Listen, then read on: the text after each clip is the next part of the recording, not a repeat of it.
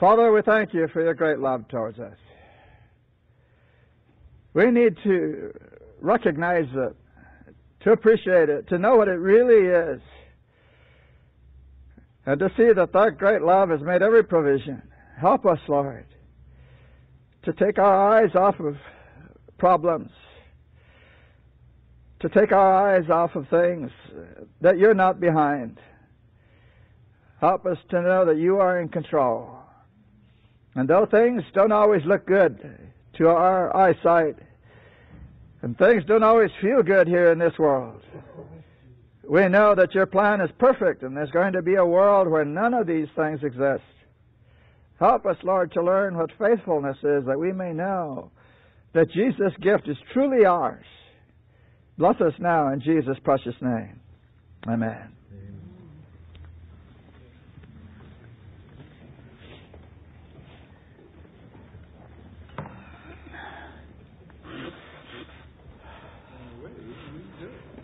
Well, up until about 2 seconds ago, I wasn't sure what we should do today.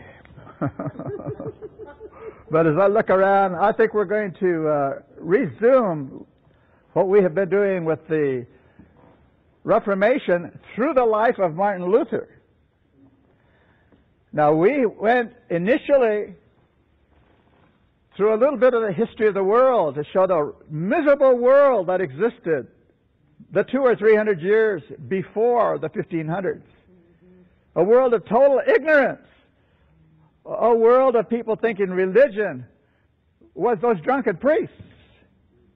A world, well, I can't say more than total ignorance.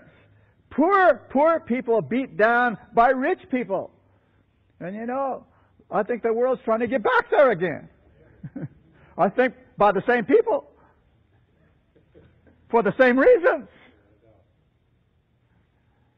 And as hard as they are trying to get there, maybe we ought to try to get to where God wants us to go. And see what He did. What did He do?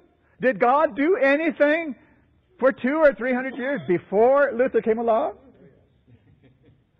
Yeah, what did He do? Well, He got the people to reading books. Pagans, yeah, but that was a start. And then He got some of the really bright ones who learned how to read books to read Greek and Hebrew and bring back the ancient, really good writers. And the people started reading and saying, you know, that's not like anything we know. That's a different world. Where did that one come from? And the more they thought about it, the more they started talking to each other. They started realizing, we don't have to live like this. We just don't have to live like this. And so the more people talk to each other, the more... I hate to make this connection because I think the devil is in the modern one. But do you know, Mubarak is gone. Yes. Why? What army took him down? What rifles? What tanks? What airplanes took him down? It was the web. The computer took him down. Does that say anything to you? People looking at a computer, talking to each other on the computer, and he's gone after all those years of an absolute rulership. And he still probably doesn't know what happened. Well, you know what happened? People started talking to each other. And when enough of them were saying the same thing, that's an idea whose time has come, and you can't stop an idea whose time has come. That's what God is waiting for us to do, is to get His idea out so the time will come. And as long as we just sit around and don't do it, it's not going to happen. At least not as far as we're concerned. God's going to get it to happen. Do you know that? With or without us. Now, that's kind of scary, isn't it? With or without us, He's going to get this done. And you know, we as Seventh-day Adventists have said for a long time, oh, Jesus is coming, Jesus is coming, Jesus is coming. And we've become almost like parrots. What do you mean Jesus is coming? What do you see that says Jesus is coming? Well, the time is closing up. Well, that's true. But is anybody going to blame us for Jesus coming?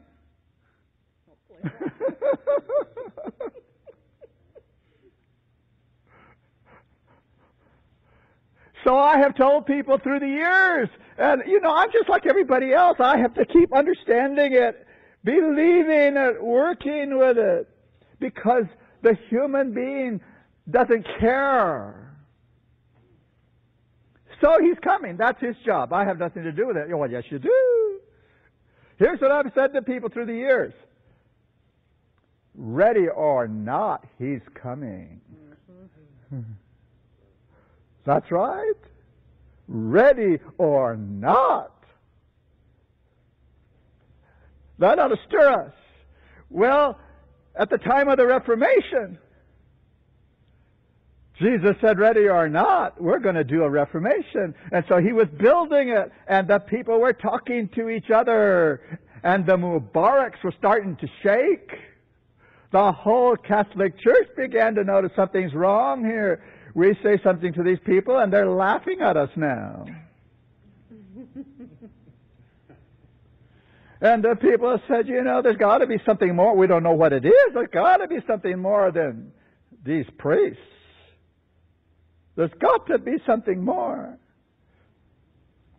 Well, we're not going to review that whole thing, but you know that God brought up a John Reuchlin,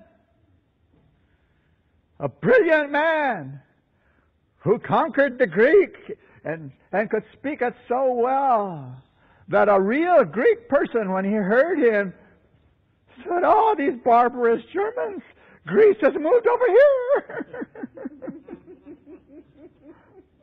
And he had a nephew. You remember who his nephew was? Yeah, Philip. Schwarzhaired.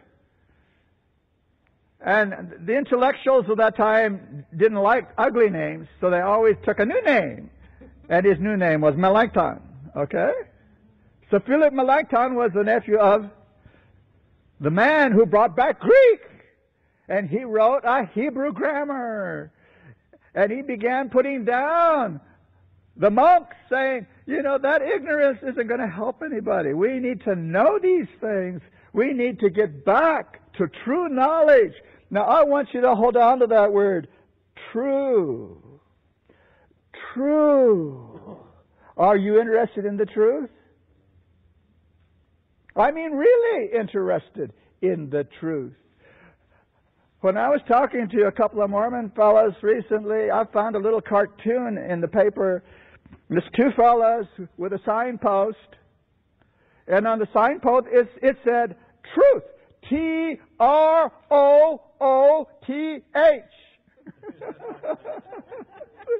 Truth. And at the bottom it says, close enough, let's go. And I handed it to the fellows, and they both laughed. Oh, they really thought that was funny. Truth, close enough. I said, yeah, isn't that funny? Close enough. And they looked at me.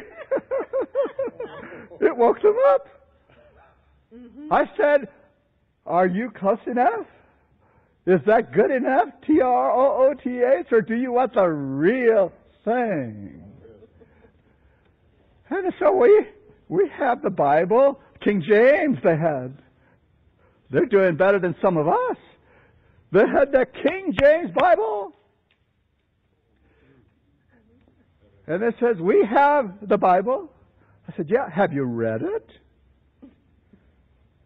Have you read it? And I said, well, we have it marked. I said, yeah, you mark what they tell you to mark. Have you read it? Do you know what it says? And they thought about it for a minute. So they decided to test me, and they started quoting scriptures at me. And I told them what the scriptures said without opening the Bible, and they're wondering what's going on here. Yeah. I said, you know, I have read it. I don't know every word in there, but I know enough to know when somebody's not telling me the right thing. I said, until you get there, I don't think you should say you have the Bible. You only carry it. I talk straight to them like I talk to everybody. You know what? They didn't get upset one time with me. Because I wasn't telling them something that wasn't right there in front. I believe in tucked, but not when it's called chicken. Okay? That's what most people call tucked. They're chicken. They're yellow. All right. So Martin Luther, when he came along, what had God been doing? He prepared a whole world. All of Europe was ready for something. The people were agitated. They were being educated. The princes, the rulers were no longer afraid of the system. The emperor himself was having a problem. The language boiled down to one place for the whole world again. The whole Reformed world, that is, in Germany. Then it goes to France, Scandinavia, over there in England. But God is making that same preparation today, because what He did in Luther's time, the Jesuits came along and ruined. You mean it didn't work? That's exactly what I'm saying. There are some people that have this fairy tale idea that if God does something, it's total success, and if it goes wrong, that's not the way He does it. We are human beings with freedom to think and to make decisions, and He's not going to force anybody to do it His way. No one. That's a choice, and what a fantastic choice it is for us to make. And it's such a tremendous thing that He doesn't tell us to make it one time. Every day, the choice. And maybe not once a day, maybe every 10 seconds. The choice. The choice. The glory of God or my self-indulgence. When Jesus said, "Follow me," He didn't mean, "There's my footsteps, go ahead, go where I go." That's not what He meant. When He said, "Follow me," He meant, I started in heaven as God, and I left it all behind to help you. Follow me. You leave all of your things behind and help somebody. No selfishness in your life, just like me. Well, the world wasn't like that in Martin Luther's time. It wasn't like that at all. So, Martin Luther, let's look at him for a moment to review. Where was he born?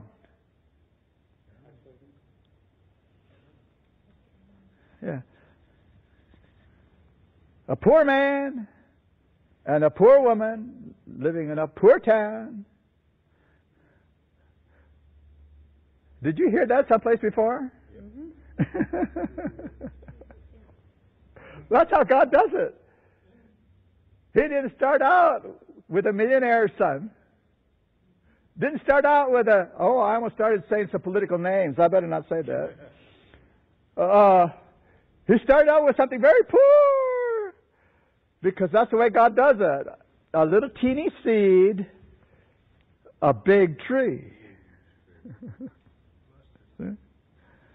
And so, Martin Luther was born to a family that their living was made chopping down trees and selling the wood.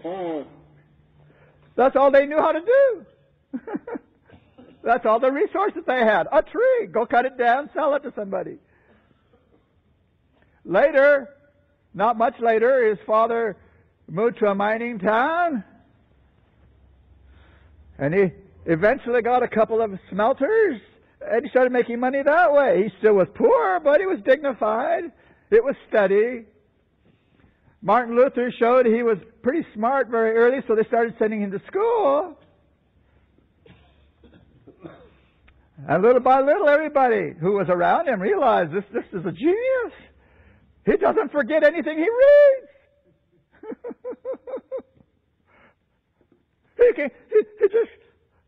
He knows everything he's ever seen or heard. This is total recall. And I have the idea he was funny. They don't come out and say it, but he had a sense of humor. You can find it in his writings. A sense of humor. This man could see both sides of things. He could cut up. Not as a clown, but with an ironic twist. He was sharp. So we're getting up to the place now right after he was converted. You remember how he was converted? He almost died 4 times, and each time he knew, I can't die. I'm not ready to die. How can I see God in the condition I'm in? And it terrified him. And here he was with a master's degree. They sent him to Rome. You remember that was our last time we were together. Mm-hmm. They sent him to Rome. And when he went there, heaven on earth, the pinnacle of Christianity, Rome. And when he was at the outskirts, he knelt down and said, Rome, I salute thee. And he got up and went into Rome. What did he find? Now, Luther was used to sleeping in a little cell with no furniture in it, and his only food was bread and herrings. That's what he ate. And he saw the big shots eating steaks and potatoes and cakes and pies. All the goodies. With these fancy chairs and beautiful tables with gold on their walls and fancy clothes. And Luther couldn't take it. This is nothing I've ever seen before. This is against God. And so now we have caught up. This is how far we have gone so far. We are now going to begin looking at the Reformation in Luther, so we can look at the Reformation that God used him to spark. All right. So Luther has left Rome. And he's totally disgusted with what he saw there.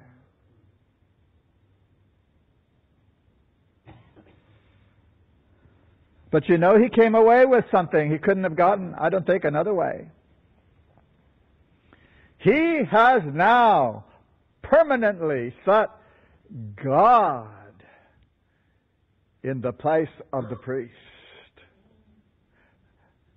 And the people didn't know that, but Luther did now. Here is where it's beginning in him. No more priests, including the Pope. Now, he hasn't made the moves away yet. He's still a Catholic. Yeah, he's still a good Catholic, quote unquote. But he knows now God is above all of this. Well, as he resumes his duties now as a professor at Wittenberg, Staupitz, you remember the name Staupitz? He's the Vicar General of all of Germany. He is the close friend of Frederick the Wise, the Elector. And Staupitz is a Christian, remember. He believes in justification through faith in the merits of Jesus. And he's the first one that told Martin Luther about it. Staupitz is watching Luther very carefully because he knows this man is different. He's not like the other priests. And so Staupitz is talking to Frederick. He says, you know, we can't just let him be another monk, even if he's at Wittenberg. We cannot let him be just another monk. And Frederick was catching on to this. He knew that when Luther stood up to preach, the people listened to him because he was not droning and saying just words. He was saying things they've never heard before. And the people were tuned in, and they were really understanding. And Frederick said, you know, you're right. We can't let him be just another professor in a college. So they decided something together. He must be a doctor of divinity. A doctor of the Bible. And so Staupitz went over there to talk to him, and he got him off in a private corner, and he said, you know, you are languishing here, and we don't want that. We think you should become a doctor of divinity. And Luther about fell down. He said, what? A doctor of the Bible? Not me. Not me. You pick somebody else. And Staupitz said, well, what do you mean pick somebody else? We want you to be a doctor of divinity. He said, no, that honor's too high. I'm just nothing. You can't make me do that one. And Staupitz said, well, you know, the elector and I have talked about this. We want you to do this and to teach her as a doctor of divinity. And Luther kept making up excuses and saying one thing after another, but Staupitz was not letting go. And finally Luther said, well, I can't afford it. I can't pay for a doctor of divinity program. Staupitz said, it's paid for. He says, well, I can't do it. I can't do it. Staupitz looked at him and said,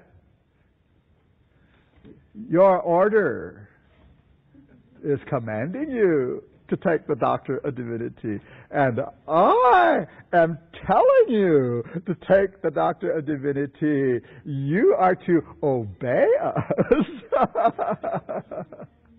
Now, here was an argument he couldn't do anything with.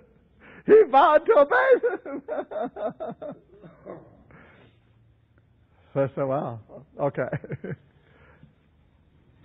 Now then, Luther, after he had made his decision, we need to know one other little thing here, because there are bits of the story we have not talked about yet.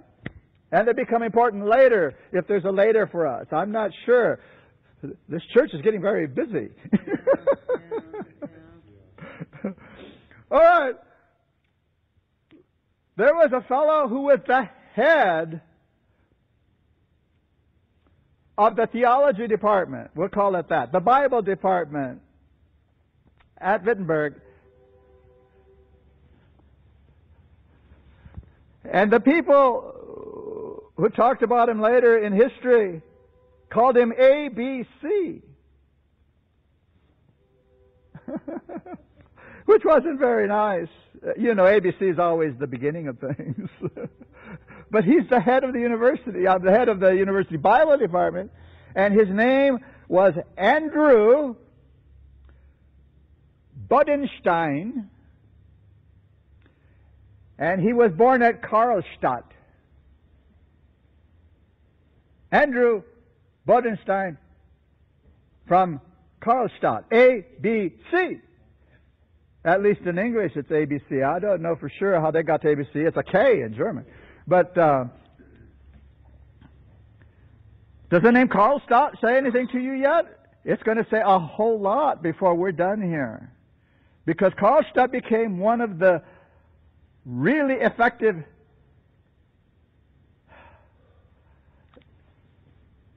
disruptors of the Reformation. He trained Martin Luther. And he is known in history as Karlstadt. Okay? We'll get to him as we go on further. I just want to introduce him now because Luther has taken the doctor of divinity under him. And Karlstadt recognized the genius in this man. So, you can't put enough in front of him. You remember last time we talked about all the different jobs they kept giving Luther? All the different things he was doing at the same time?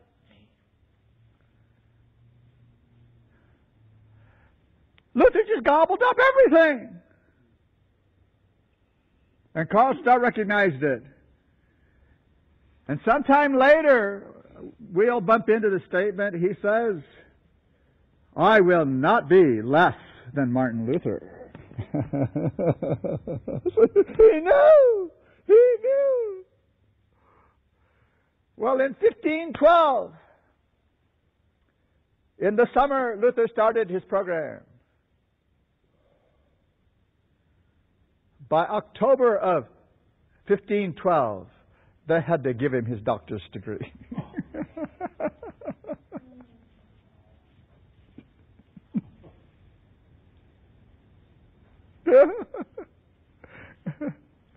No, that's got to tell you something.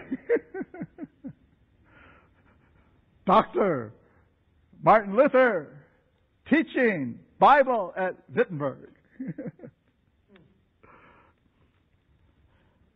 So, he has come a long way. But you know, Luther made an oath. I don't know how many people know about this oath, but he made an oath, a vow to God. It was about the Bible. Now, when I say the Bible, what am I saying?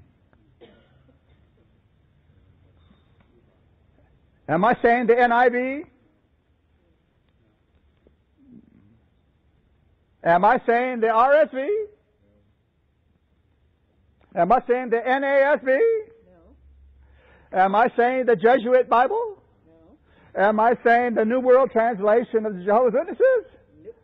When I say Bible, and when the history said Bible, what does that mean? It only means one thing. The received text as it came from the apostles.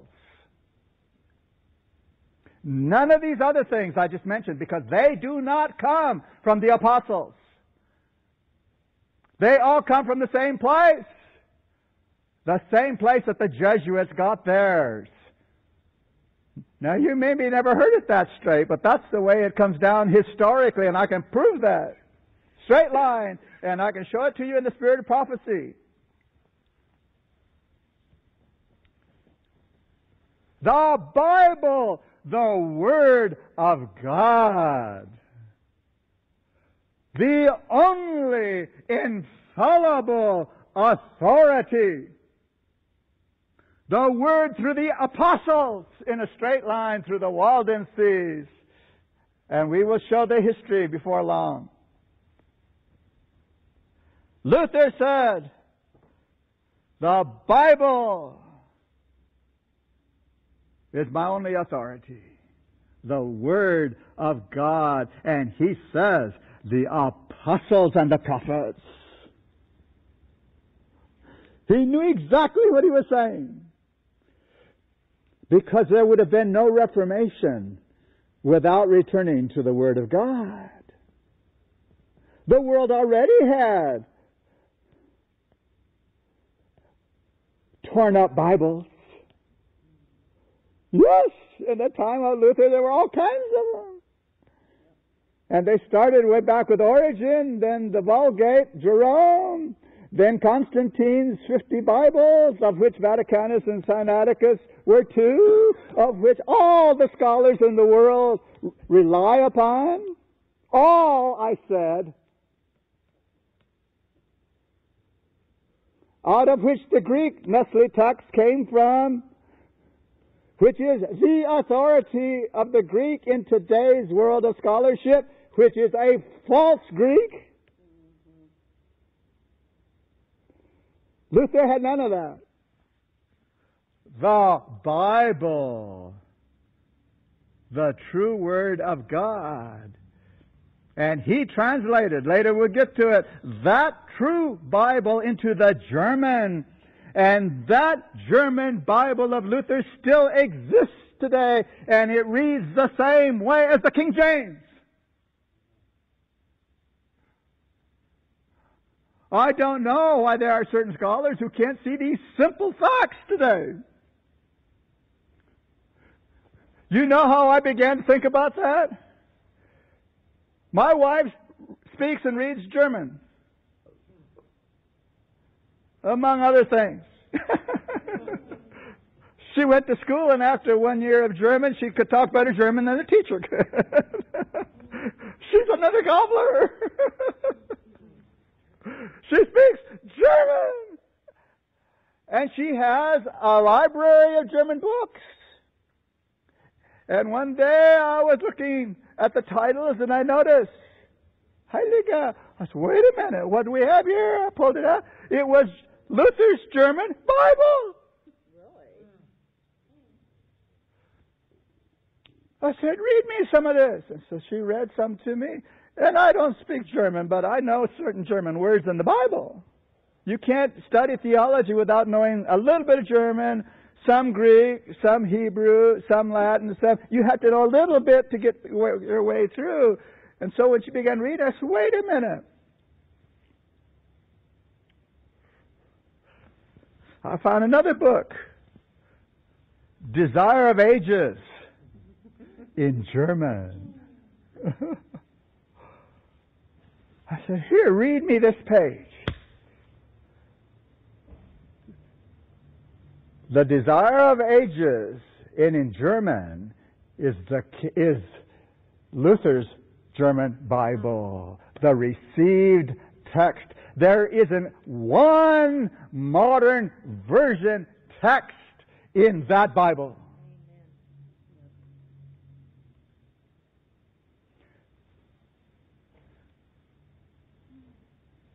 The Desire of Ages in the German language is the received text, the Apostolic Bible. It's only in the English language that all the new versions have crept in. Right. Remember I talked about my concern about You can go to the ABC right now and I'll show you books that have the NASB in them. I mean Desire of Ages books. Now you know Ellen White never put those in there. The NIV in Desire of Ages? Well, she didn't do that one either. Right. The RV? Well, I'm not too sure who put those in yet. I'm tracking it down. But what I'm saying is this. Martin Luther, when he took his oath, when he vowed to teach the Word of God, he was talking about the apostolic text, not the Catholic text.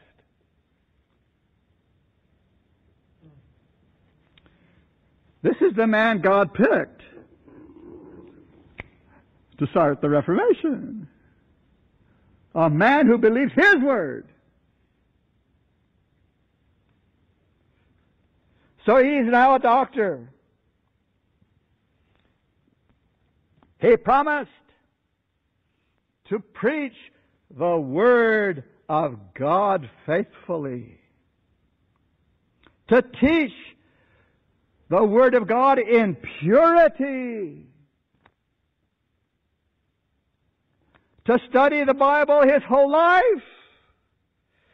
To defend the Bible against all false teachers.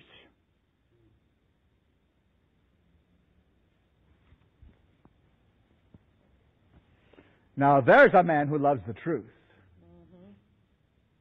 See? Don't just sit around and let people run all over the place with their falsehood. Hey, you have to defend the Word of God. Last time we said something, I think our brother Ken here caught it just like that. John 5:39. In the King James it says, search the Scriptures. Now you just see, if you ever hear anybody preaching that verse, if they don't say, you search the Scriptures, and in them you think that you have eternal life, but they are they which testify of me. The Word of God doesn't say that. That's only in the modern versions. Well, what's the difference? Well, I'll tell you what the difference is. 50 times Ellen White says, Jesus commanded them to search the Scriptures. Now, are we going to believe Ellen White, or are we going to believe these modern versions? Jesus commanded them, search the Scriptures. He did not say, oh, well, you're reading them, that's fine, but you're missing the point. He did not say that. That's a whole different idea. And it was invented by the Jesuits, and it now sits in all these modern versions. Every one of them has the Jesuit version in their book. Every one of them. Including the Jehovah's Witnesses. Now, that's pretty good company, isn't it?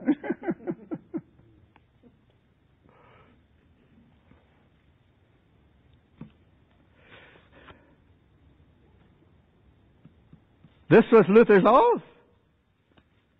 When he made that oath, this is Luther, something coming out of him. His call to the Reformation. No false church or false teaching can stand up to that, because that's God talking. The pure Word. You know, we're talking about Reformation right now, and I hope somebody gets the idea of what a Reformation really is. It's getting back to the true Word of God. When this church starts seeing what those books are and throwing them out, then we'll be headed towards a Reformation.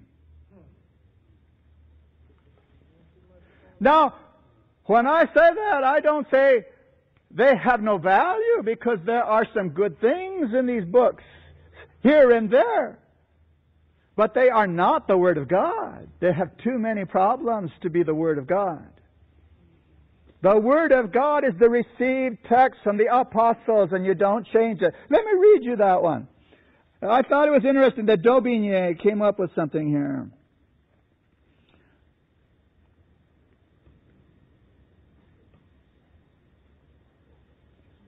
It says,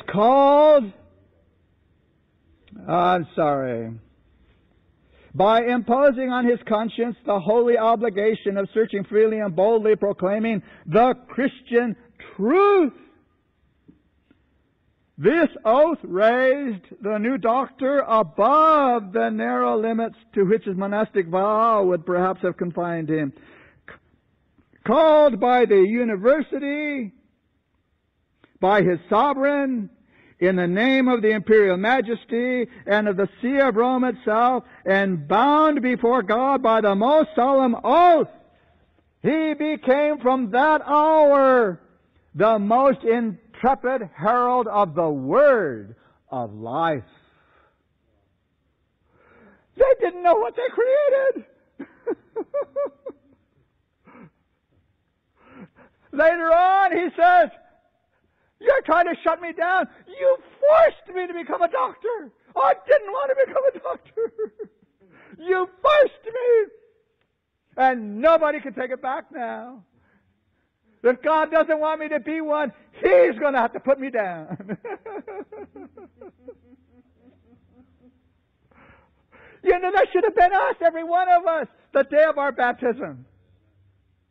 Somebody should have told us. You are now a champion of Jesus Christ. You're part of His glorious kingdom to promote His cause forever. Don't you ever slow down. Who talked to you like that?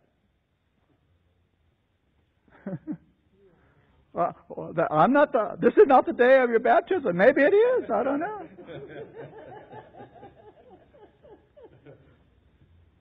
You know what happened?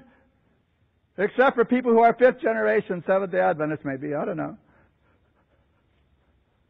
When we were baptized on that day, were you planning to sin on that day? No. Who does that? Nobody does that. That's a pretty high day, and you're saying, oh, I want to please God. I want to please God. And you got a hold of yourself, and you said, I'm disciplined. today. Today, I'm giving everything. Today is baptism day. And you know what? I can tell you, you pleased God. You did. It can't be any other way. You pleased God. Why? Because you wanted to, and He accepted that in Jesus Christ. Through His merits, He said, I am well pleased with you.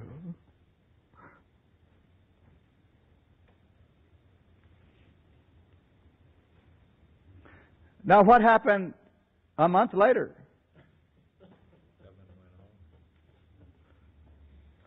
I'm going to tell you the horrible truth.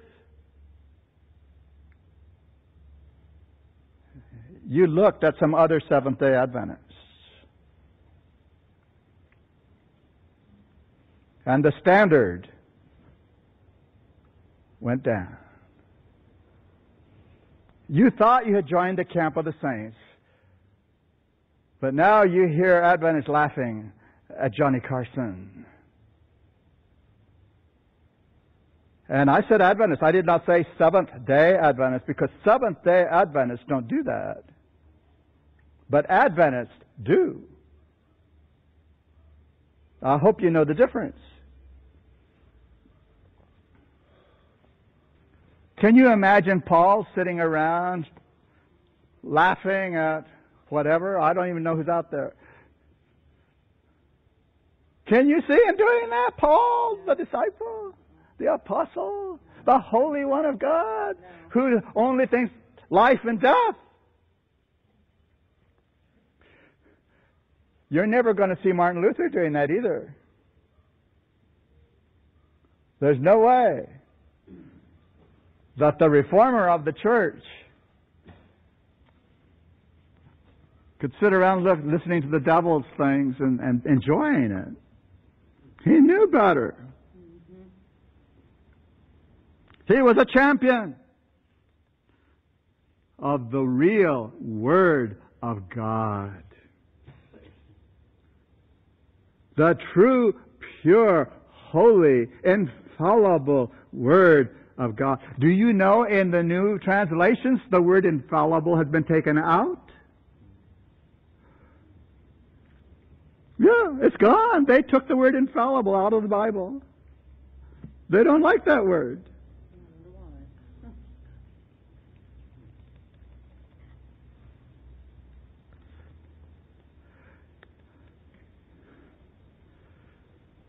Here's what Luther said. The Christians receive no other doctrines than those founded on the express words of Jesus Christ, of the apostles, and of the prophets. No assembly of doctors has a right to prescribe new ones.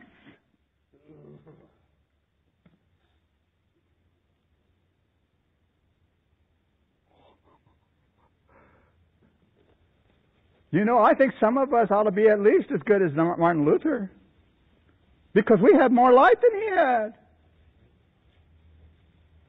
Oh, he was a mighty man. He was a reformer. What he did, very few individuals can do. I mean, God picked him to do it, gave him the power.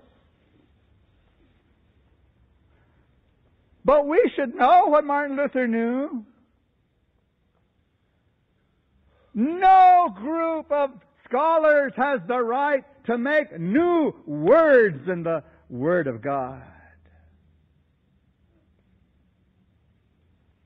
Ellen White says the same thing, and yet I've had ministers tell me she doesn't speak on this subject. Come on! She has a lot to say about this subject.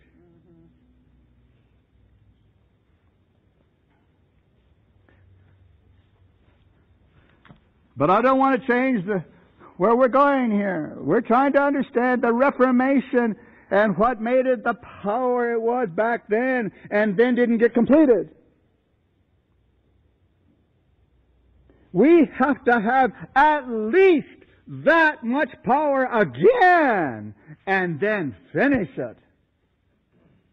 And we are nowhere near what those people were.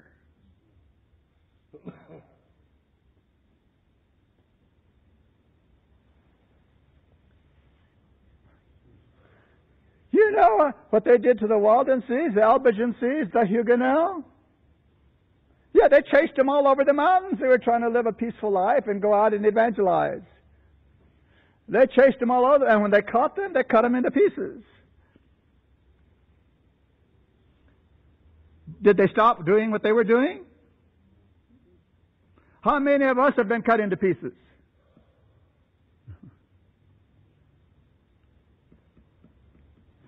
You know, the biggest favor God could do to us is put us in a place where somebody's chasing us.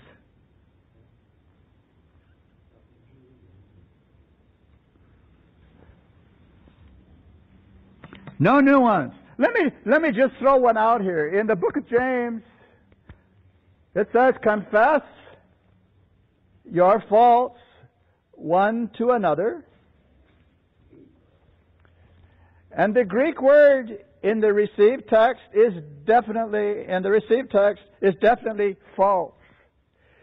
In the Nestle text, I looked it up the other day just to be sure I wasn't making some of this up. In the Nestle text, the Greek word is confess your hamartia to. And the word hamartia in the Greek means sin. Every time. So the Nestle text has changed the Greek that everybody studies to get to the true meaning of the Bible to hamartia, which now comes out, confess your sins to one another. And in my reading of Great Controversy, she says, when a man confesses his sins to another being, that is man degraded to the lowest. That's where the Catholic gets confession from. Right. That text. Right. And all the new versions have that Catholic text in their Bible. That way, confess your sins. Now, I just am alarmed that many of our ministers don't recognize all these things when they're reading through and say, well, that's not what it says. How come they don't say it? And it's not like it's not there. I mean, as I mentioned before, I can show you 5,700 new ones that they put in the modern versions. There would have been no Reformation if these new versions had existed in the days of Luther. And there's not going to be one in our church as long as we're preaching out of them. I'm sorry. That's right. I'll say that to any minister, and when he wants to know where did I get that from, we'll tell him it wasn't from the seminary. I went there too.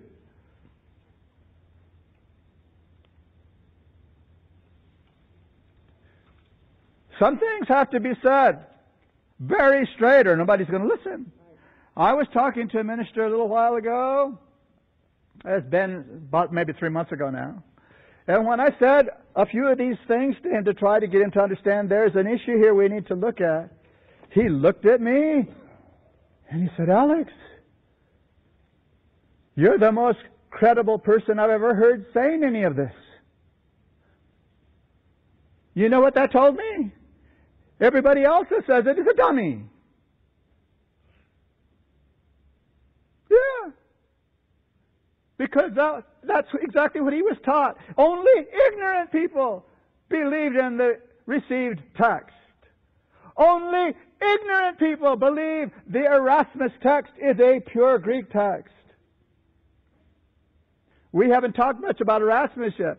But in 1516, Erasmus comes along and he publishes the first Greek text from the received text of the apostles. Erasmus. Today you can ask any scholar anywhere and they will tell you the Erasmus text is no good. It's full of error. On page 64 of Great Controversy, Ellen White tells us it is the pure text that Erasmus gave back to the church. Who are we going to believe? Who are we going to believe? You line up all the scholars in this whole world and line them up against Ellen White, and you can just guess who I'm going to believe.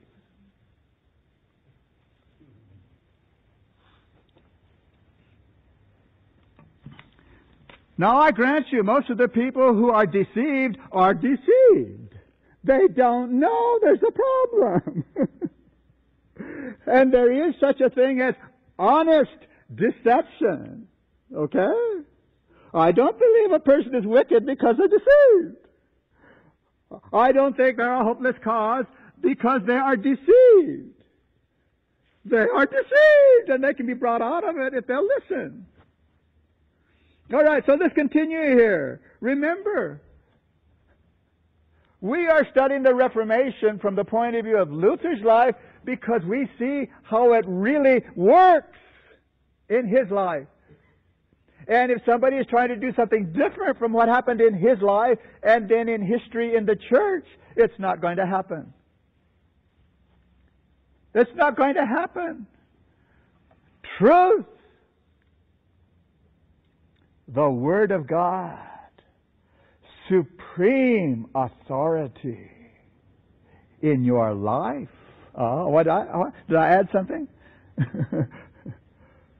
Supreme authority in your life. That's what Luther had.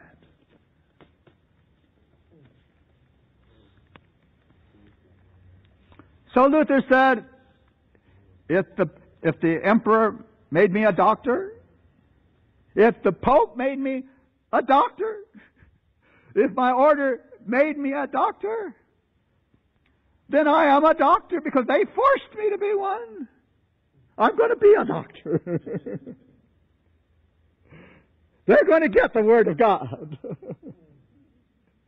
And there it is. He says, there's nothing else can be done.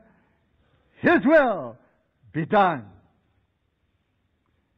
Now, I'm reminding you, this is all before he stood up with those theses. We haven't arrived there yet. It's still building. It's still coming. He says, I am determined. I have vowed. I am determined in God's name to tread on lions, to tread on dragons, to tread on snakes. I will put serpents underfoot. I will do it all during my life. And I will do it more after I'm dead. I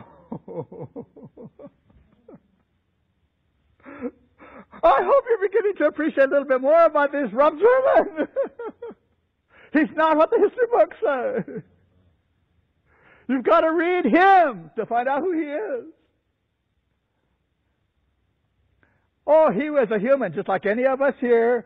He had things that he didn't have quite understood. Yeah, he had some weaknesses. But we're not going to heaven because we were so busy doing our weaknesses. Yeah. We've got to find out what God wants us to do and then do it, because He never tells us to do something without giving us the power to do it. Never. It's simple. If you hear Him, he who hath ears to hear, let him hear. 7 times in Revelation, right? He who hath ears to hear, let him hear. That's all there is to it. What's there to talk about? Are you going to say, well, God, don't you mean something else? God, maybe you mean somebody else. No. God does not stutter. I discovered that a long time ago. He means exactly what He says, and He doesn't have to say it twice. He's not going to change it, no matter what we think about it. Luther understood it. He heard it. He made his vow. He said, that's me my whole life now. That's me. And he knew what that meant. He knew what that meant.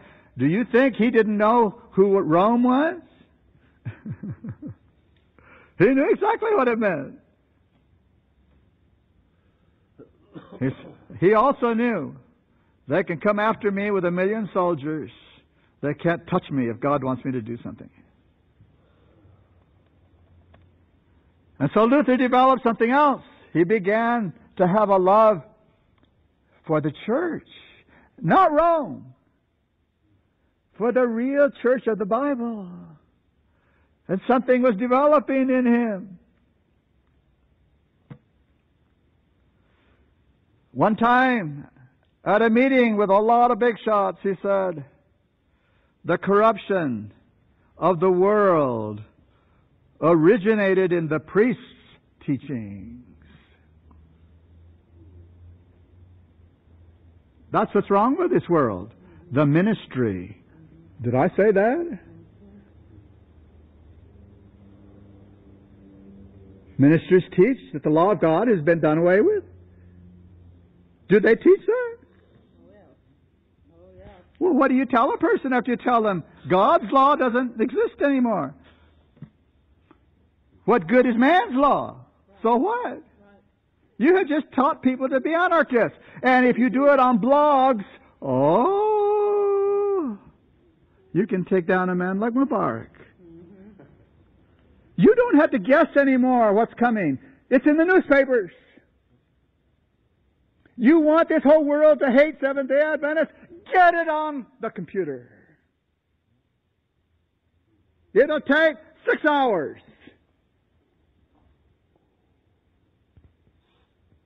And there will be a ready-made mob looking for you.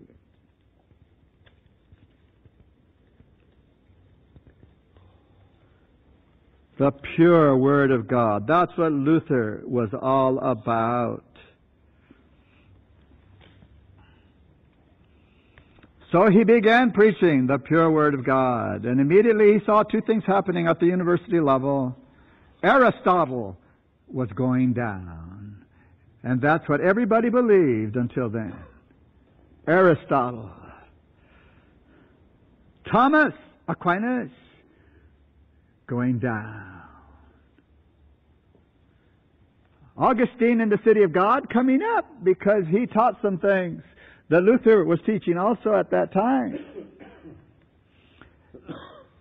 And so he began to say, we've got to stop all these useless studies. Now, don't you think that's a good thing to say? All these useless. Maybe we could say it differently in our time. Maybe we could stop our useless hours in front of entertainment.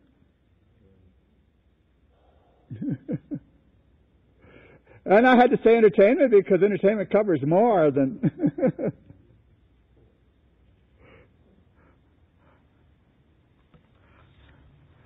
I don't want to get into that side of things right now. There's so many things happening. Luther at this time, as he was studying, began to appreciate what John Reuchlin had done in the Greek, in the Hebrew, and the Latin. And he took his side on things now because Reuchlin was attacking the priests. And Luther said, well, this man really knows things, and he studied the right places. So he took the side of Reuchlin, and he took the side of Erasmus. That's a different story once we get into it about he and Erasmus. You see, Erasmus was as smart as any Christian in the world at that time. He was brilliant. What a mind. An absolute genius. He was another one of those that never forgot anything and then could write it down. And Luther recognized in him that kind of a mentality. But Erasmus never became a Christian. Yeah. And although God used him in a tremendous way to give Christians a true Bible in the Greek language, he himself never understood the righteousness of Christ in the life. He never understood courage. He never understood liberty to be bold. He was a coward. A brilliant coward, but he was a coward. You know what he wanted to save? It wasn't the world. It wasn't the church. It wasn't... You know what he wanted to save? Himself. He was just a little guy, but he dominated a room wherever he went. He was just a mental giant. The kings of this earth wanted him to come over and live with them, and he turned all of them down. Well, we're not talking about Erasmus yet. Let's continue here.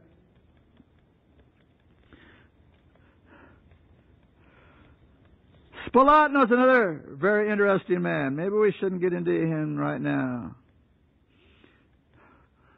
We have, let's see, is that clock right? Okay, we have a few minutes here. I want to continue into another area here. While the academics were fighting with each other, Luther wouldn't go over there. He was going to teach the Bible. And he said this. I'm going to use Daubigny's word here. He had a living faith in Christ. Does that say anything to you? A living faith. You know what a non-believing faith is? A non-living faith is a person that says, I believe. I don't care what you believe. What are you doing? That's what you believe. Okay? He had a living faith every minute of his life. What did that living faith show itself? He says, within my heart reigns alone faith in my Lord Jesus Christ, who is the beginning, the middle, and the end of all the thoughts that occupy my mind all the day. Did you know that's how Christians talk? Yeah. I can show it to you in the spirit of prophecy.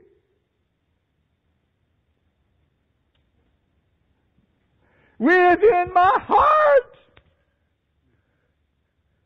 Jesus has my thoughts all the day, the beginning, the middle, the end, all the time. That's called the glory of God.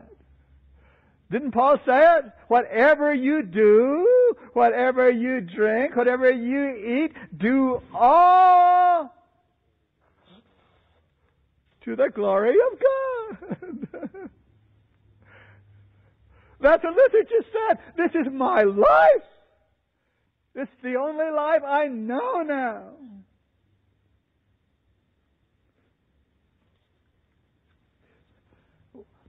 I had the privilege to talk to H.M.S. Richards a few times. He was a real man. When he first started out, he knew he wanted to do something for God. I don't know how much you know about him. Maybe I should say just a couple words. When he was growing up as a boy, he couldn't talk.